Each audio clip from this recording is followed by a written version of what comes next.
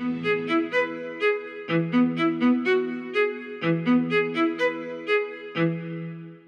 I'm Greg LeBlanc, and I'm here at the Haas School of Business with Jeremy Stanley, who's the VP of Data Science at Instacart.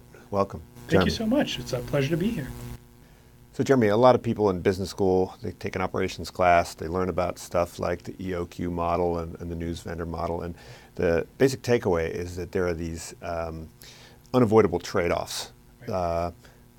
And most of the operations decisions are about where you want to be on that frontier. Right. But data science and machine learning is enabling us to change the nature of that trade-off, right? By pushing out that frontier.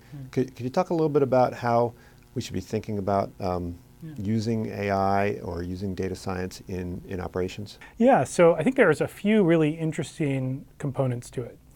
So one is a lot of operations problems are framed as a essentially static environment where you know everything in advance. If you're a manufacturer, you can control the floor of your factory. And if you've got weeks of insight into the orders you need to produce, you have all of the information. There's some variance in whether or not a given machine will break down and in the speed with which things move, but it's not a tremendous amount of variance. When you're in our business, the chaos of shopping, in grocery stores and delivering, right, the variance really does accumulate. And so a big part of what deep learning and machine learning can do is to help remove that variance by understanding its sources. And essentially the models become the physics, right, the physical kind of environment or landscape that you're trying to optimize in. And so that's, I think, an incredibly important piece. The second one is the problems themselves. So, almost anything that we think about can ultimately be framed as a mixed integer programming problem. But you can't solve those at, dramatic scales, right? You can only come up with heuristics to try to approximate solutions to them. And so I think one of the really interesting things that we can do with machine learning is to optimize the search space.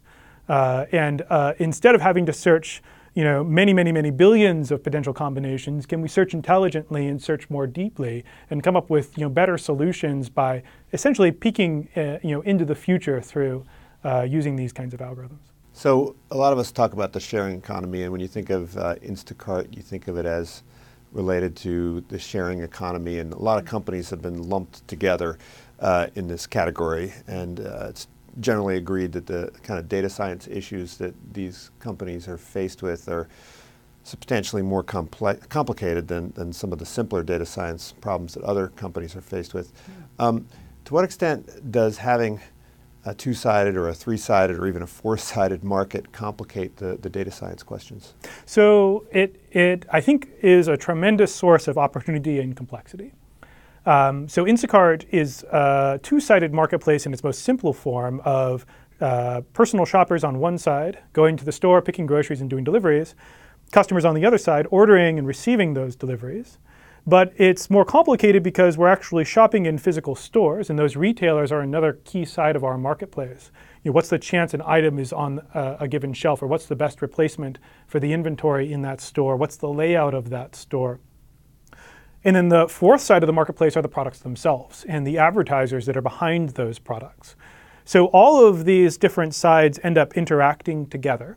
And I think that you end up with all pairs having very interesting problems. And then when you dig into trying to solve one of those problems, it will have implications for all four sides. And so you need to think about, measure, optimize for the joint outcomes and try to find win-win-win-win solutions, which are much harder than just win solutions or win-win solutions. I think that the interesting context is to think about the different types of on-demand services and what kind of makes them different and what makes the data science different. So if you put on one side the ride-sharing companies, the Ubers or the Lyft, they are essentially clearing an auction in real time. So you're a consumer, you're sitting there with your phone, you want a ride, and an auction is held for drivers that are free or about to be free in your radius, and it's cleared immediately. And if that auction doesn't clear, you don't take the ride, you take the bus or you take a cab.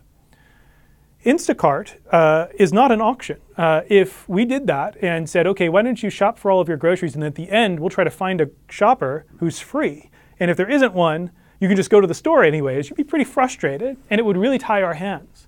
We want you to be able to place that order, hours into the future, and then we want to have multiple shoppers collaborate together to be able to deliver 5 different orders in a sequence far more efficiently than you could deliver just one.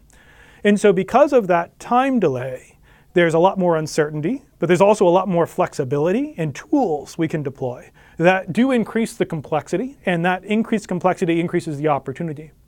Then you can look at an entirely different on-demand service, something like Airbnb, right? Again, it's a two-sided marketplace, but they're doing something like an auction that's going to clear quickly because you say, I'm interested in this, it goes to the person, and they say, okay, I'll accept that, and then you're booked. It might be far out into the future, but you're booked. They need to deal with all of the uncertainty about what's the inventory availability and how do you manage pricing over this very long, complex time horizon. And so they have, in some sense, more complex pricing problems than an Uber might have. But they don't have the same degree of complexity in the fulfillment that we have. So each of these businesses, while you might call them on demand, are very radically different.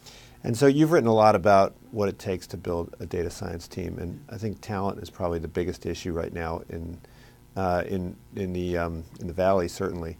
And here at the business school, we talk a lot about the difficulty of people with domain expertise interacting with data scientists and data science folks interacting with people in domain expertise.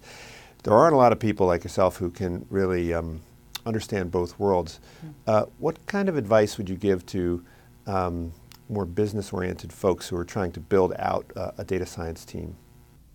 Yeah, so I think that you're right. This intersection of domain expertise and algorithms and computer science expertise is really kind of rare and hard to find. And we work really hard to try to interview for all of those things. So one of the things that I find that's really valuable is we will have somebody do a take-home challenge where they're supposed to solve a specific problem. They're going to submit code and predictions back to us for this problem, and we can evaluate the RMSE of their submission. But then I will get on the phone with them and I'll ask them questions about, well, why did you choose this instead of that? How would you put this into production?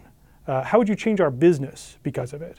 And it's the answers to those questions that start to help me understand, how mature is this individual in being able to think across kind of multiple sides of the problem that we're working on. I think for people that have a kind of more of a business background that are trying to start a team, I think the biggest risk is not being able to judge the technical skill of the people. And if the first hire that you make does not have that technical skill, that person will hire other people who do not have that technical skill. And so that first hire is really instrumental. Increasingly in the Valley, there are people who have been at these tech companies doing data science. They've gone to start their own consulting, or they're working for a VC, and they're advising startups to help them make the first hire intelligently. So I think if you don't have that skill in your organization already, someone that you have, through observation, seen do amazing things with data and data science, get outside help in order to evaluate the technical skill. Well, thanks a lot, Jeremy. Yeah, thank you so much. It's a real pleasure.